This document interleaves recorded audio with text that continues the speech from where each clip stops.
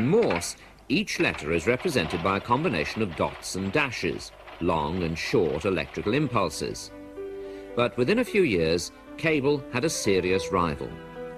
The ancient university city of Bologna in Italy likes to boast of her highly charged atmosphere, just the place for inventors like Marconi, her most famous son. Even today, radio operators are known in Italy as Marconisti. From an early age, Marconi was fascinated by electricity. Working with leading researchers, he carefully built up the knowledge he needed for his inventions. He could never have done this with a conventional college education. His Irish mother brought her children up to speak English as well as Italian, and they were a musical family too. Guglielmo played the piano.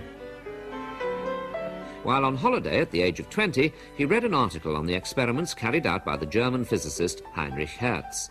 This gave him a clear goal to aim at: the transmission of messages by means of electromagnetic waves.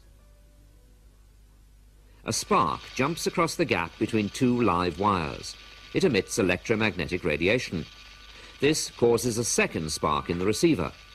The radiation spreads out in all directions, like light waves. This phenomenon was at the heart of Hertz's research. At the same time, Alexander Popov in Russia was performing experiments on atmospheric electricity.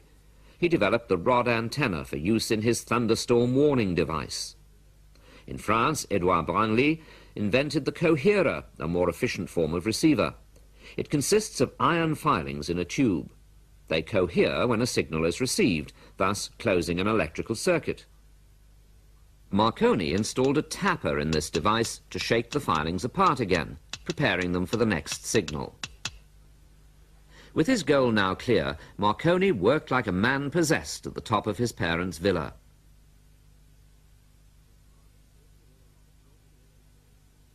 His father thought it all a lot of nonsense, a waste of time, but his mother believed in him and even brought his meals to the laboratory.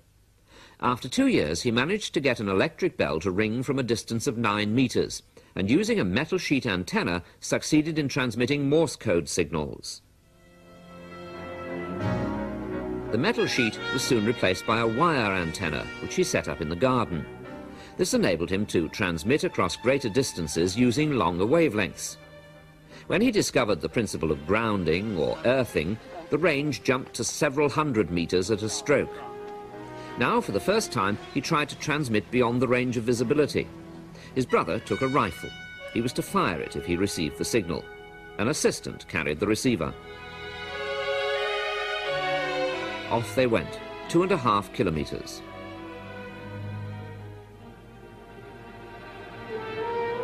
On the table was his well-tried equipment: the Morse key, the balls for the spark gap, the induction coil, the battery. He was the first to use the same antenna for both transmission and reception.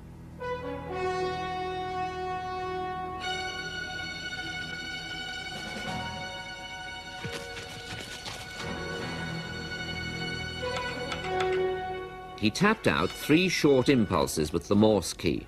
They caused 3 sparks to jump, producing the electromagnetic waves. Incredibile! Funziona! Mamma mia!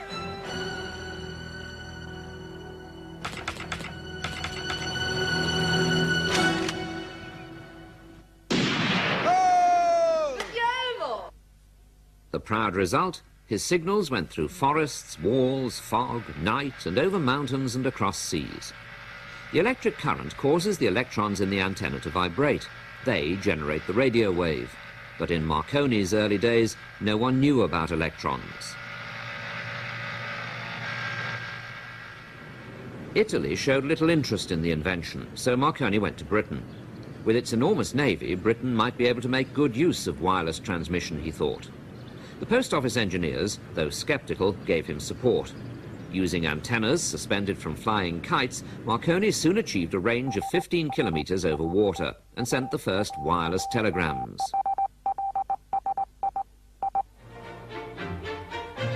The King of Italy suddenly woke up and sent for the 24-year-old King of the Airwaves.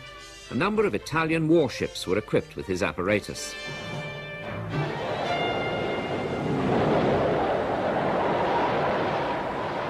The frequency spectrum was still very broad, but it was adequate for summoning assistance, for example. Word spread that ships with Marconi equipment were safer.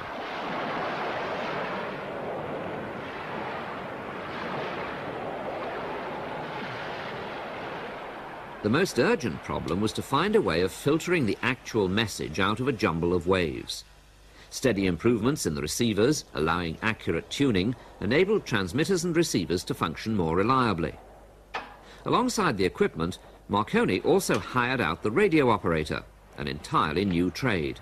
He imposed one condition: messages could only be sent to his stations, an effective monopoly. Altogether, Marconi held 800 wireless telegraphy patents.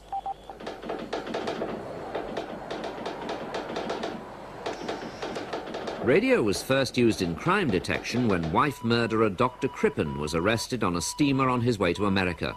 The wireless signal had got there first. When the Titanic sank, 700 passengers owed their lives to the SOS message broadcast by the ship's radio operator. After this disaster, emergency frequencies were agreed worldwide. Cartoonists showed Marconi bartering for souls with King Neptune.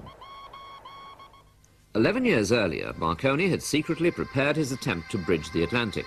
At Poldhu, on the coast of southwest England, he built the biggest transmitting station yet seen. It took a year to complete, but he told no one what he planned. The antennas were damaged by winter storms, but at 12:30 one December day in 1901, he reported the weak reception of signals from 3,200 kilometers across the Atlantic.